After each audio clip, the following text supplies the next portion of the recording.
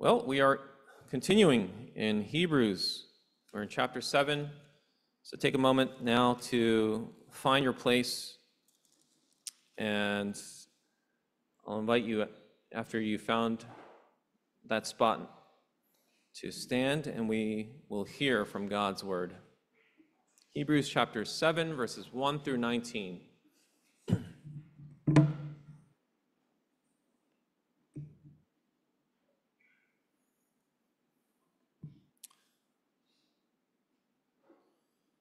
This is God's holy, inerrant, and inspired word.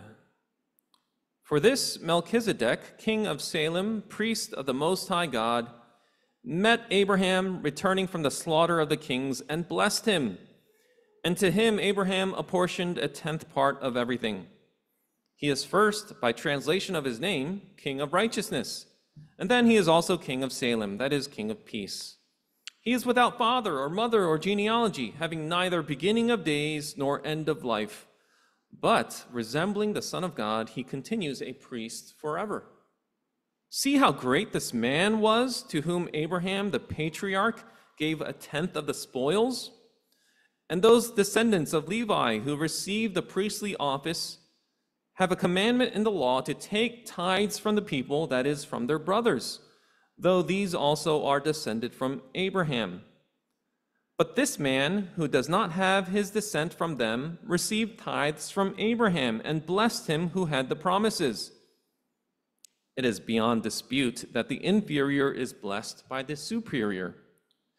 In the one case, tithes are received by mortal men, but in the other case, by one of whom it is testified that he lives. One might even say that Levi himself, who received tithes, paid tithes through Abraham, for he was still in the loins of his ancestor when Melchizedek met him. Now, if perfection had been attainable through the Levitical priesthood, for under it the people received the law, what further need would there have been for another priest to arise after the order of Melchizedek, rather than the one named after the order of Aaron? For when there is a change in the priesthood, there is necessarily a change in the law as well. For the one of whom these things are spoken belonged to another tribe, from which no one has ever served at the altar. For it is evident that our Lord was descended from Judah. And in connection with that tribe, Moses said nothing about priests. This becomes even more evident when another priest arises in the likeness of Melchizedek, who has become a priest, not on the basis of a legal requirement concerning bodily descent, but by the power of an indestructible life. For it is witnessed of him, you are a priest forever after the order of Melchizedek. For on the one hand, a former commandment is set aside because of its weakness and uselessness, for the law made nothing perfect. But on the other hand, a better hope is introduced, through which we draw near to God. This is the word of the Lord. Please be seated.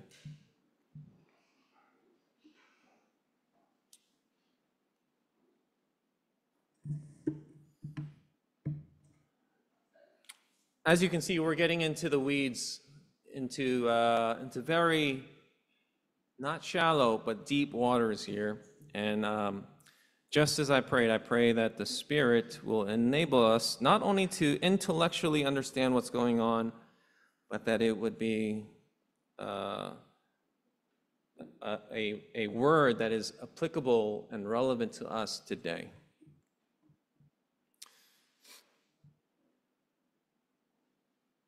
You guys know a song? Do you guys know a band called Weezer?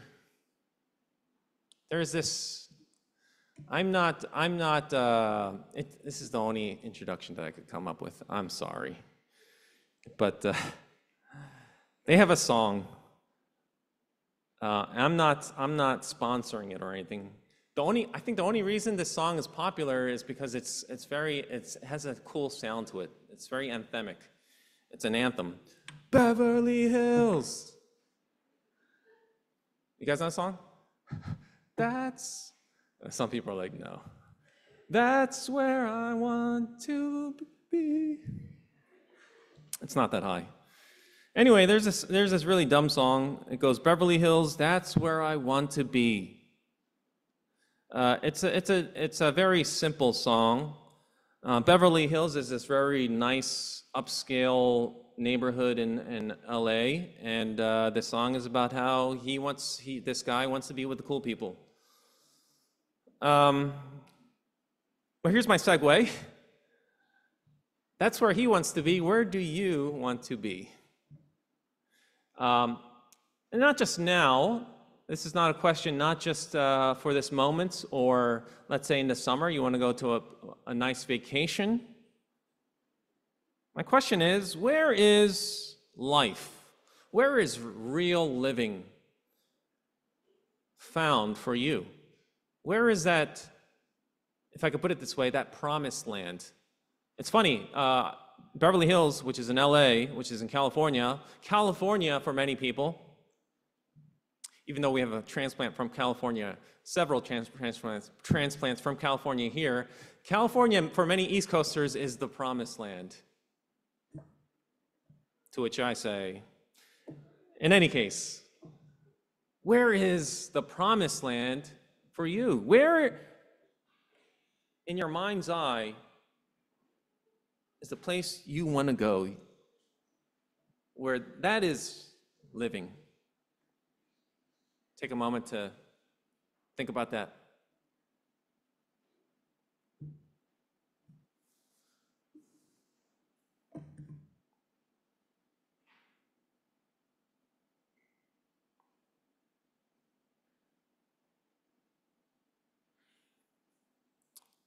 Well,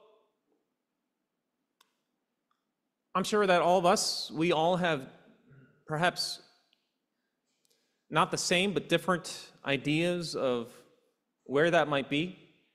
A life that is like the promised land, a life that we would dream of.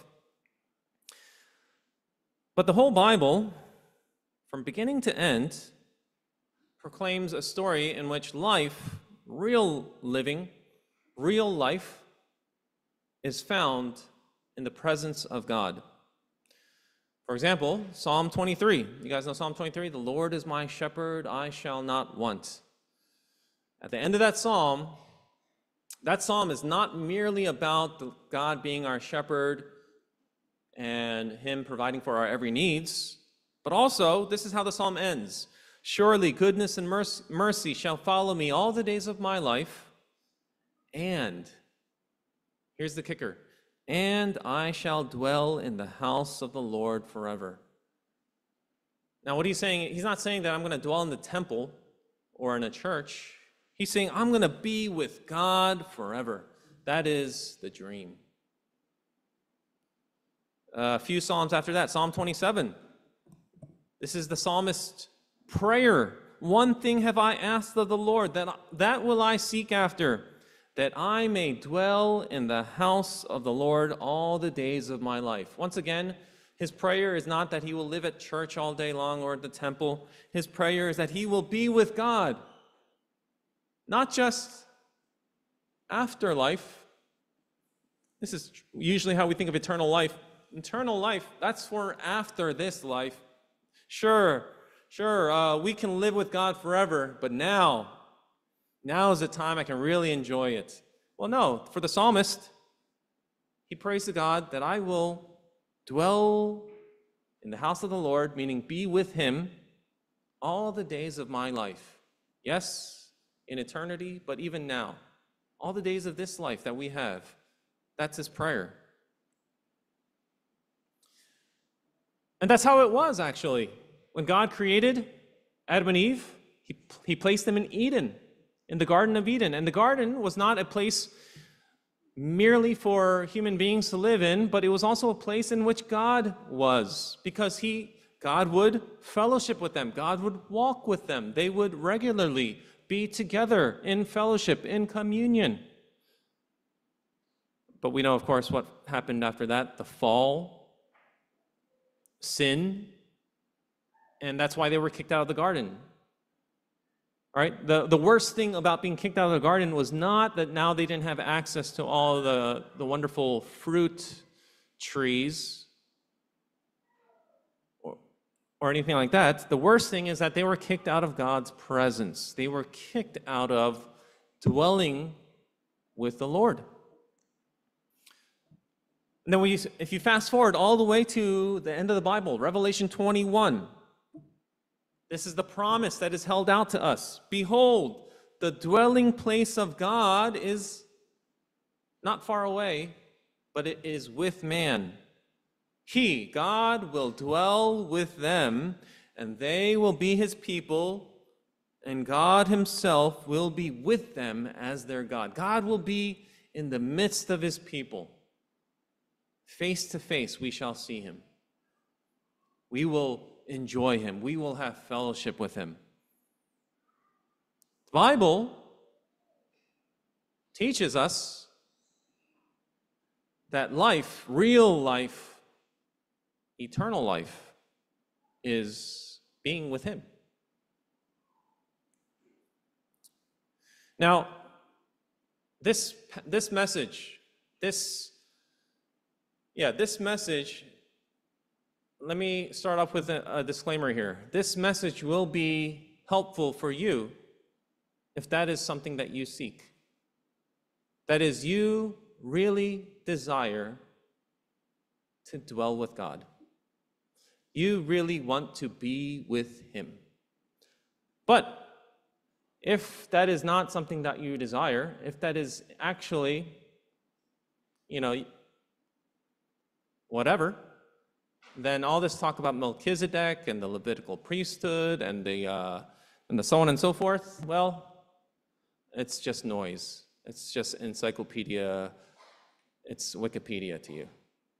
So that is a warning that it'll only be helpful to you. This passage and this message will only be helpful to you if this is what you seek.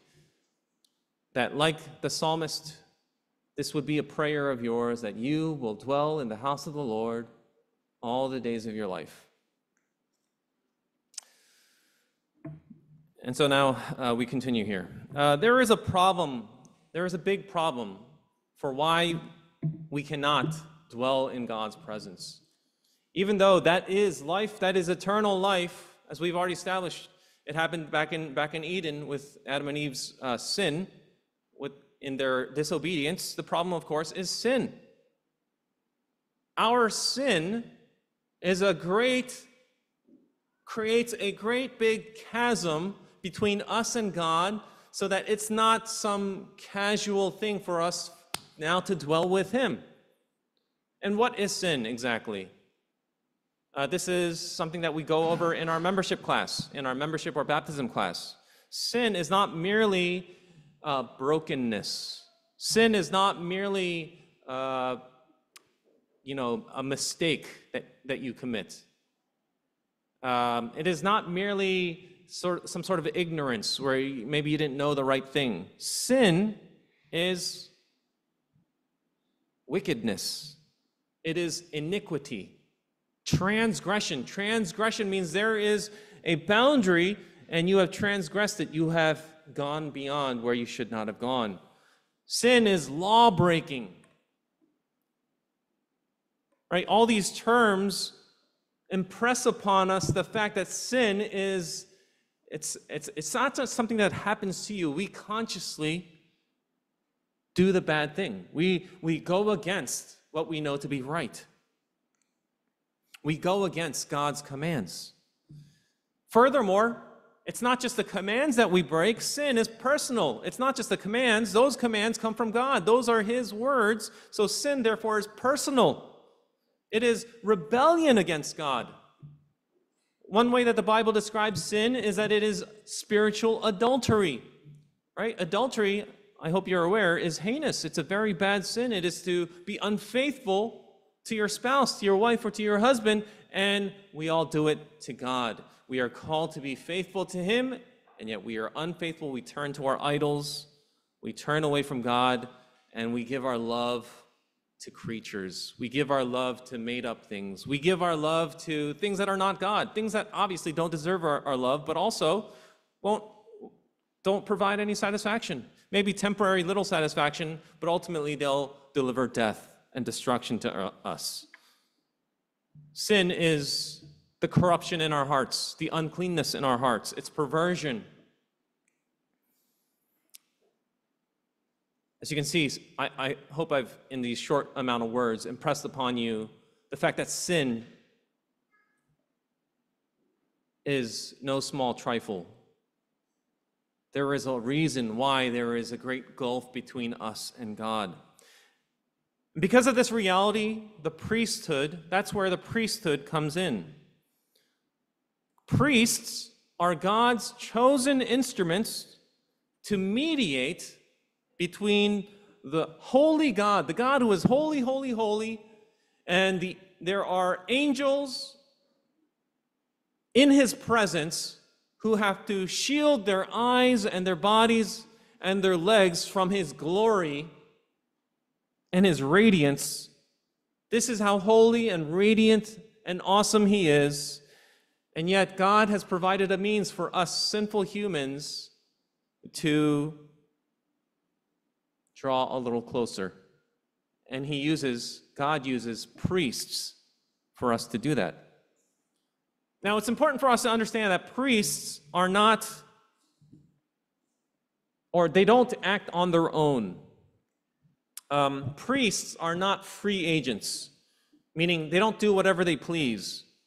If you've ever read through the book of Judges, you'll read about these random free agent priests who, so for example, in the book of Judges, there's a scene in which some guy hires a Levite to be his personal priest. And that's not a thing. You can't hire a personal priest so that you can have this connection with God. Priests ought not do their own things, and the book of Judges shows the deadly consequences of when you just make up your own religion. Priests, in the nature of the case, have to be established by God. I appoint you as a priest to mediate between these sinful people and me. That's the only way it can be. And that system, by the way, is found in the Old Testament. If you've read through the Old Testament, you'll see the priesthood is established first at Mount Sinai.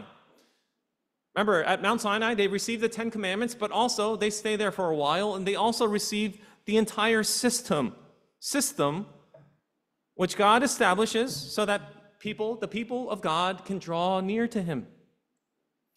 And that's why our passage mentions the Levitical priesthood. The reason the priesthood is called Levitical is because they all came from the tribe of Levi. That's why also the third book in the Old Testament is called Leviticus. The word Levi is in all of them. And so that's why in verses 5 and 9 of our passage, the descendants of Levi are mentioned, or Levi himself. But also, here's another detail. The priests specifically came from an even smaller family than the entire tribe of Levi. Priests themselves must be descendants of Aaron. Aaron, by the way, was a descendant of Levi. And so that's why our passage refers to the order of Aaron. So there's a tribe called Levi, and then there's a smaller family within that tribe in which Aaron is the father, and all of his sons, if they meet certain requirements, become priests. And that's why it's called the order of Aaron. God establishes this system, this Aaronic or Levitical priesthood, as a way for him, the living God, to dwell in the midst of a sinful people. Again, the whole entire system, meaning the sacrifices, the priests, the tabernacle, the altar, everything, God gives specific instructions. He establishes this is how it's going to be in order that the people might be able to draw near to him. Because, once again, that's life. That is true life. Now, in our passage, the author of Hebrews makes a very surprising point about this entire system that he had established back in the Old Testament, which is found in verse 11. Now, if perfection had been attainable through the Levitical priesthood, for under it the people received the law, and I'll just stop right there. His point is that perfection was not attainable through the Levitical priesthood. And he makes that same point again down in verse 19. The law made nothing perfect. And by the way, this is not a point that only the author of Hebrews makes. Paul makes the same exact point in Romans and in Galatians. And this point is this, that the Old Testament system of religion that God himself established, the sacrifices, the priests, the tabernacle, the altar, everything, it didn't actually qualify sinners to enjoy unhindered access to the holy God. This entire religious apparatus didn't and couldn't impart to us fallen human beings a firm confidence to draw near to our God, who is described in other parts of the Bible, also in chapter 12 of Hebrews. God is described as a consuming fire. That's a description of his holiness, of how we ought to fear him in a certain way. He is a consuming fire.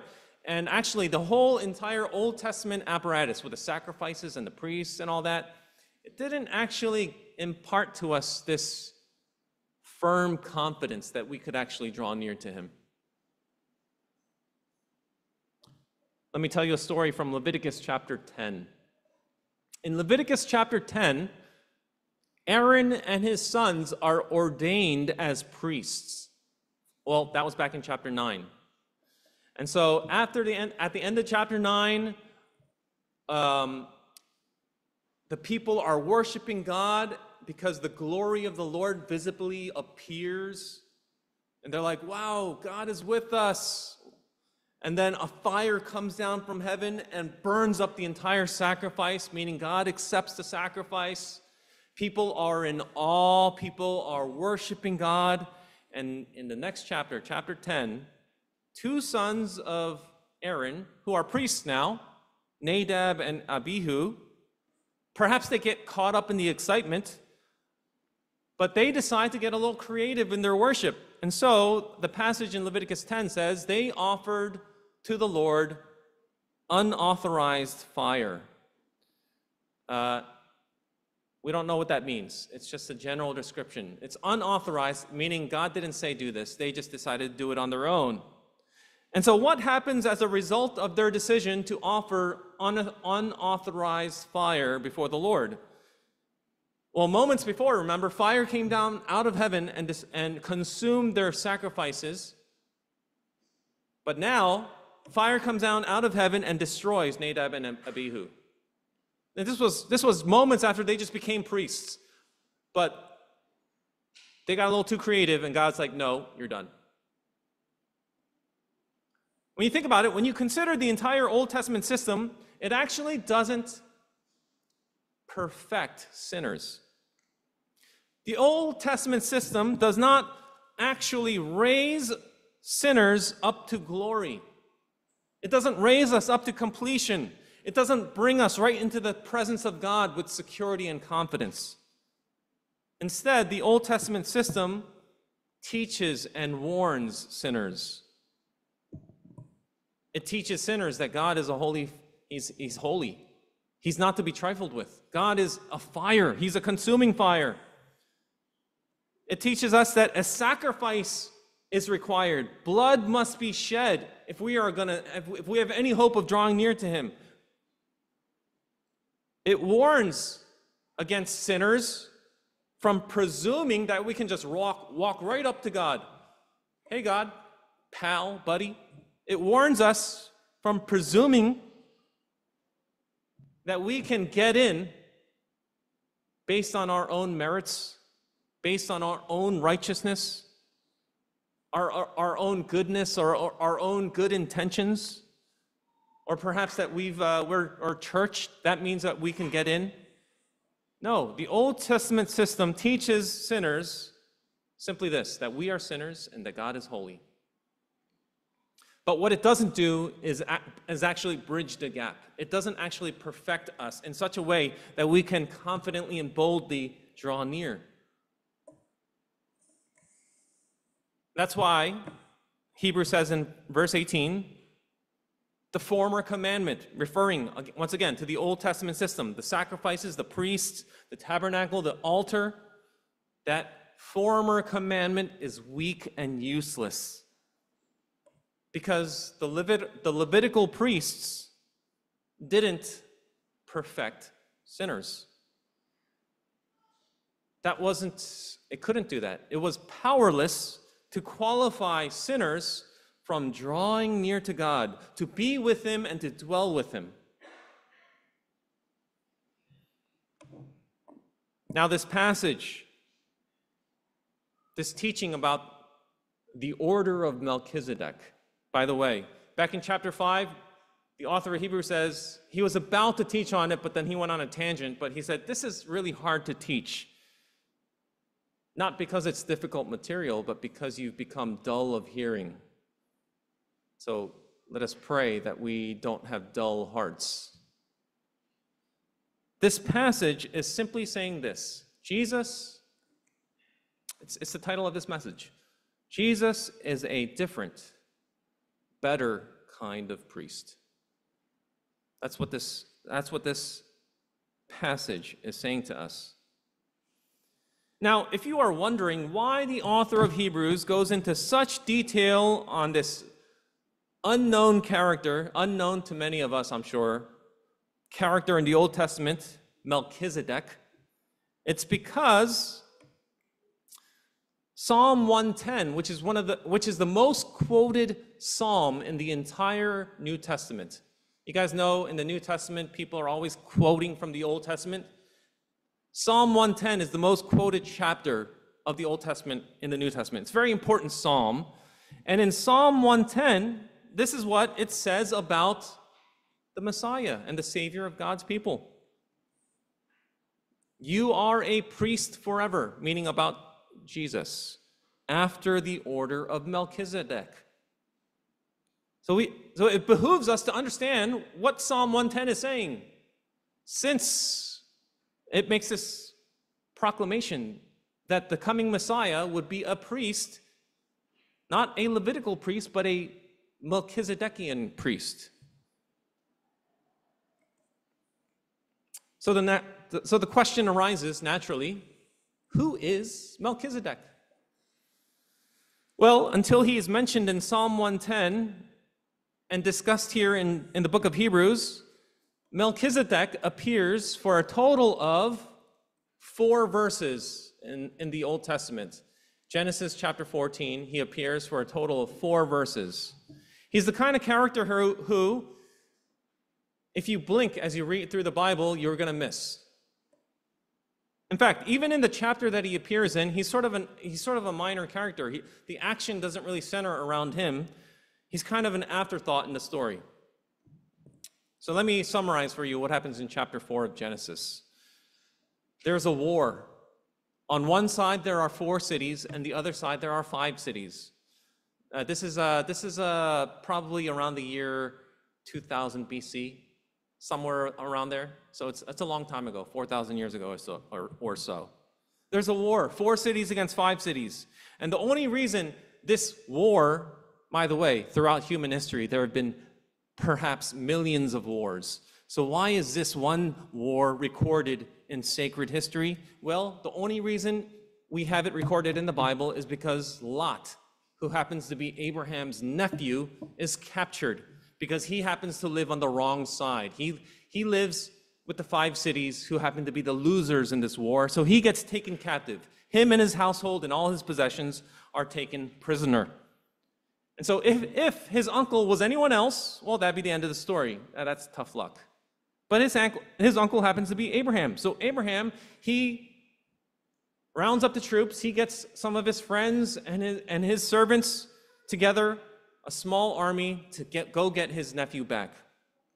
He does do that, but not only that, he defeats the four kings in battle. Not only does he get his nephew back, he defeats these other kings, which is why our passage says that Abraham returned from the slaughter of the kings. And so this is where Melchizedek appears for a brief moment. In Genesis 14, he's barely given even an introduction. All we know are his name, his position, he's the king of Salem, and most significantly, he is identified as priest of the Most High God. And as priest, what does Melchizedek do? He pronounces a blessing on Abraham. He says, "Blessed be Abraham," so on and so forth. And so Abraham recognizes that this is a legitimate priest, and the way we know that is because Abraham gives him a tithe. This is what you're supposed to do. In the Old Testament system, you gave a tithe to the Aaronic priests, to the Levitical priests, and Abraham, even before that entire system is set up, he receives a blessing and Aaron gives him a tithe. He gives him a 10th part of the spoils of war. And that's the end of the story. That's it. Melchizedek is a priest who basically comes out of nowhere in the story of Abraham, and he doesn't appear again until he's mentioned in Psalm 110. For a brief moment, Melchizedek serves as the God-ordained means through whom Abraham worships God, and Abraham receives a blessing from God and enjoys communion with God. By the way, you guys know that we call the Lord's Supper, sometimes we call it Holy Communion.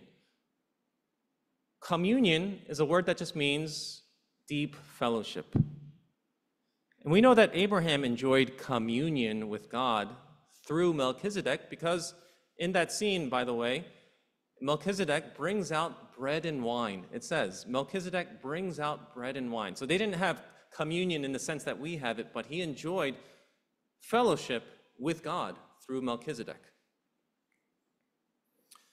Now, what is so significant about Melchizedek?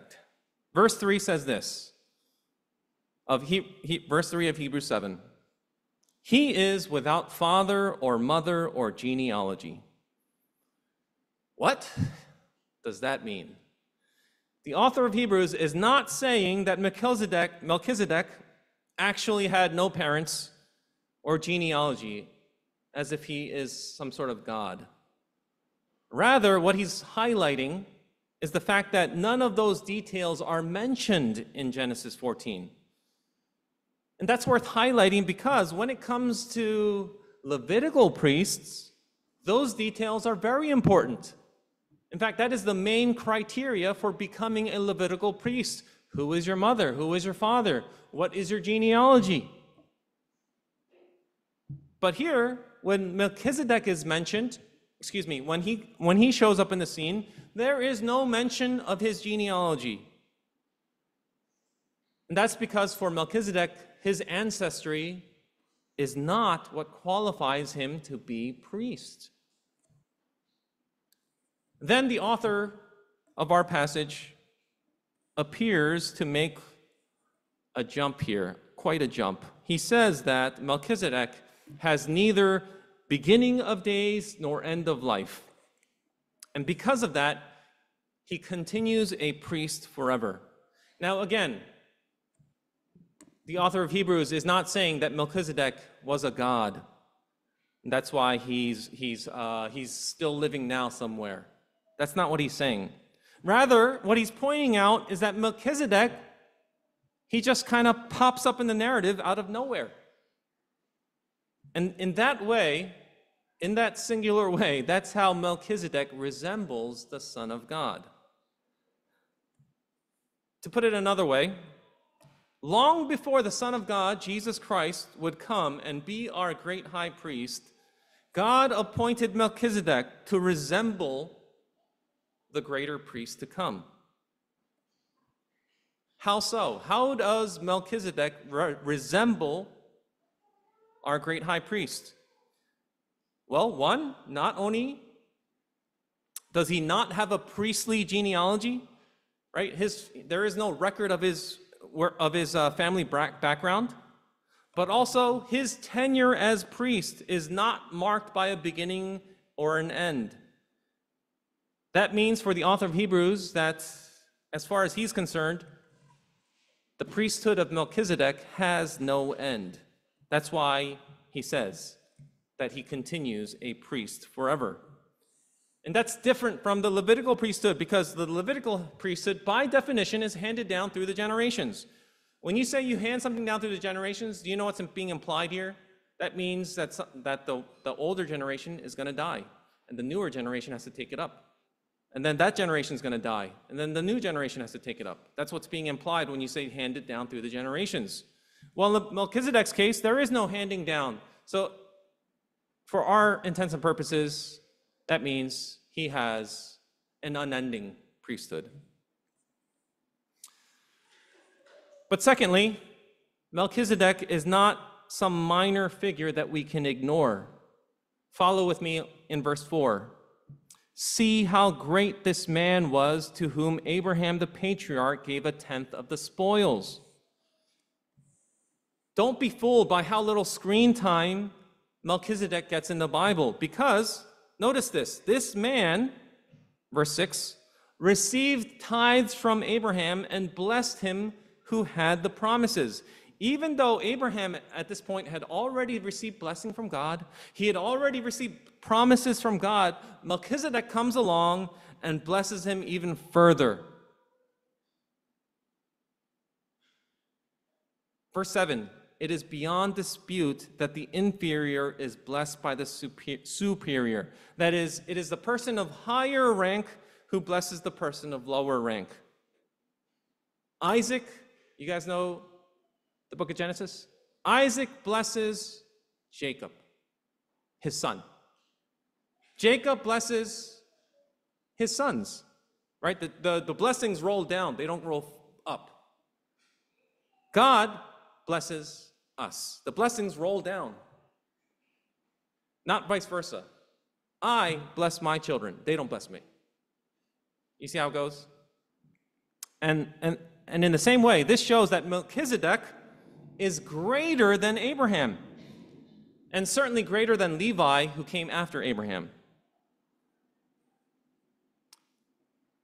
So who is Melchizedek? Here it is. Simply, he is someone who is greater than Abraham, who anticipates a greater priest to come. And now this leads us to the order of Melchizedek, which means simply a different, better kind of priesthood. If Melchizedek, priest of the Most High God, was so great, and if the Levitical priesthood was so lacking, so ineffective, so weak, so useless, it stands to reason why God would appoint his final priest not to be a Levitical priest, but after the order of Melchizedek. And that's why David's prophecy of Jesus in Psalm 110 says what it says. You are a priest forever, saying of Jesus, after the order of Melchizedek. That means that Jesus is not a Levitical priest. And that's clear, first of all, because he's not even from the tribe of Judah. He's from the tribe of, he's not even from the tribe of Levi. He's from the tribe of Judah. So what qualifies Jesus to be priest? Not his lineage, not his physical or outward characteristics, much in the same way like Melchizedek. And like Melchizedek, Jesus has a far greater qualification to be priest. Verse 16 says that he has become a priest not on the basis of a legal requirement concerning bodily descent, but by the power of an indestructible life. That means that Jesus' priesthood is based not on whether or not he has the right family pedigree. Did he come from the right tribe or family? That's not what it's based on. but on the fact that he has been raised from the dead, never to die again. Let me offer up a very imprecise illustration. Don't think about it too hard. Let me ask you, which is better? A basketball player with the right family background, like Bronny James, he comes from the right family background. Or here's another person from the, Michael Jordan had 2 sons. He comes from the right family background. Would you rather have that basketball player, or would you rather have a player with the power of LeBron or the power of Michael Jordan? Now, for those of you who are familiar with these players, you know that the right family pedigree doesn't actually give you what you need. You need the powers. You want the powers, not just the right family background. And how much more when it comes to a priest who would enable us to draw near to the living God with confidence, to dwell with him forever. Do you want a priest whose main qualification is he was born to the right family? He checks all the physical and outward characteristics. Or do you want a priest who has conquered death, who has ascended to the right hand of the Father, who ministers in heaven as an eternal priest? Which one do you want? The answer is obvious, right? This is all that it means when it says that Jesus is a priest after the order of Melchizedek. Simply, once again, that he is a different, better kind of priest. Now, when we say that he is a better kind of priest, we're not just mentioning the fact that he was raised again from the dead, as important as that is. We're also making another point. What the Levitical priests could not do, what the Old Testament system, with all its sacrifices and priests and tabernacle and altar, could not do. What could it not do? It could not make sinners perfect. It could not qualify sinners to boldly draw near to God, to be with him and to dwell with him forever. What those things could not do, Jesus can do, he does, and he will do for anyone who puts their hope in him. That's what it means when we say that Jesus is a better kind of priest. That's why at the end of our passage, it says that we have a better hope through whom we draw near to God. Now, I think there's a difference, there is a difference between us and the Hebrew Christians, who were the people that the author was writing to at first, right? Because for the Hebrew Christians, for them, they were familiar with the Levitical system. For many of them, that was what they were used to growing up. When they were children, perhaps, or in their youth, they were used to having to draw near to God through the sacrifices, through priests. And so it was hard for them to make that transition. But for us, we don't need to receive this particular encouragement because we've never used the Old Testament system. None of us have used a Levitical priest in order to offer up a sacrifice to God. In fact, no Jew, even living Jew right now, has done that because that system has been done away. The temple has been destroyed 2,000 years ago.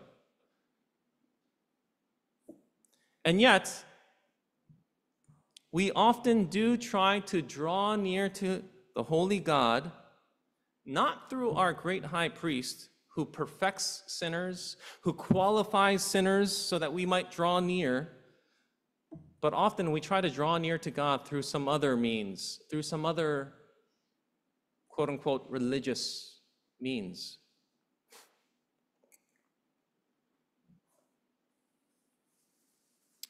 I have a question for you. What lesser hope, not what better hope, but what lesser hope do you depend on in order to draw near to God? I would guess that for many of us, we depend on the fact that we come from a Christian family.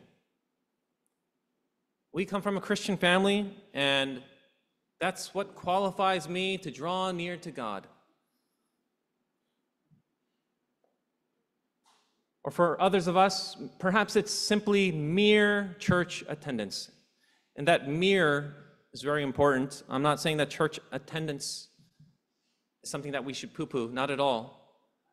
But mere church attendance is church attendance solely for the purpose of checking that checkbox off. Yes, I went to church.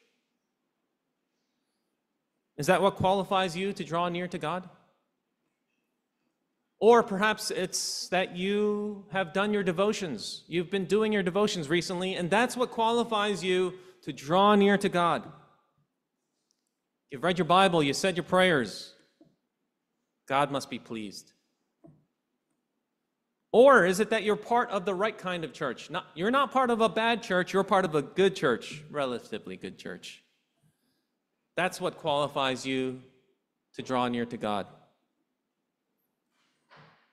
Is your confidence in the fact that you have correct theology, not wrong theology? You believe the right thing, not the wrong thing. And therefore God is pleased, and he will receive you into his presence. Or is it your years, many decades of past faithfulness? You've served the church for a long time, and that's what qualifies you to draw near to God. Or, to piggyback off of what I said about mere church attendance, is it the mere reception of the sacraments, simply that you've received these physical elements? That's good enough for me to draw near to God.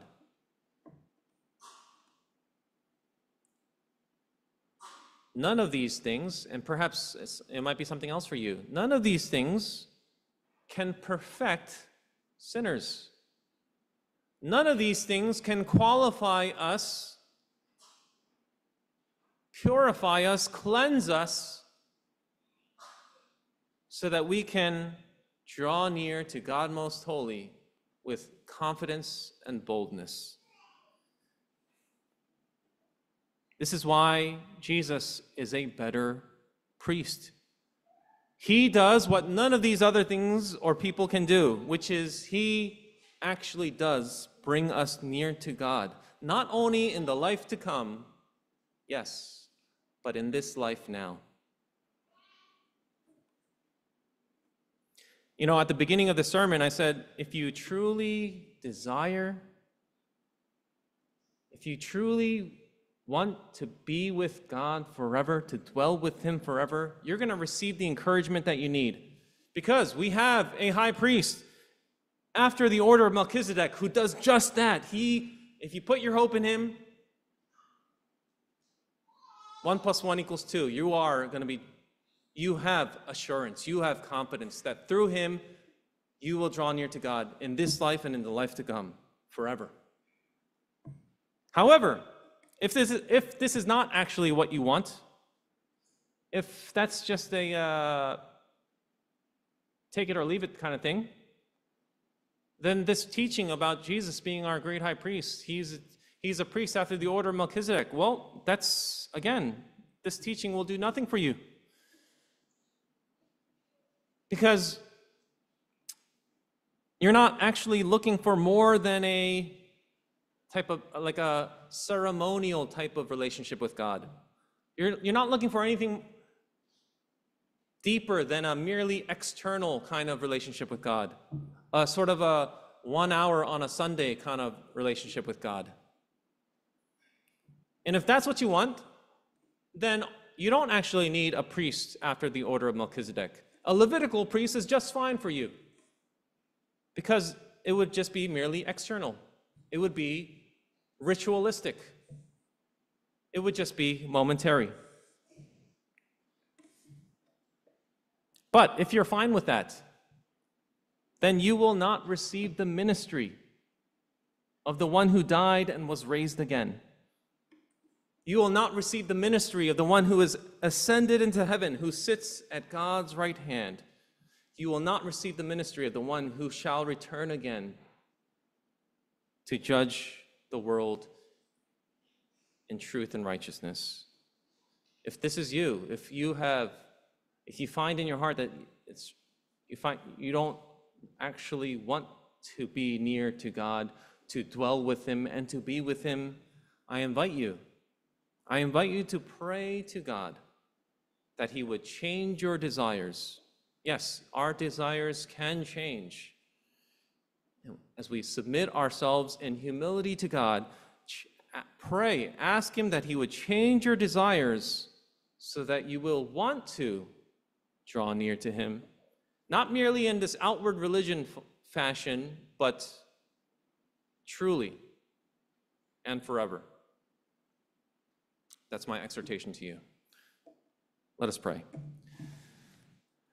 Lord God, it is, I admit, a difficult teaching to understand, to grasp, but also to appropriate in our lives that Lord Jesus, you are a priest after the order of Melchizedek. But we hold on to this, that now through you we have a better hope. That despite the great chasm between you and us, this seemingly uncrossable void because of our sin and transgression and uncleanness, you are a better kind of priest. And because of you, Lord, we can draw near to you, to God forever, even now today. So I pray, Lord, that you would enable us to put our hope in you. In whose name we pray. Amen. Please stand.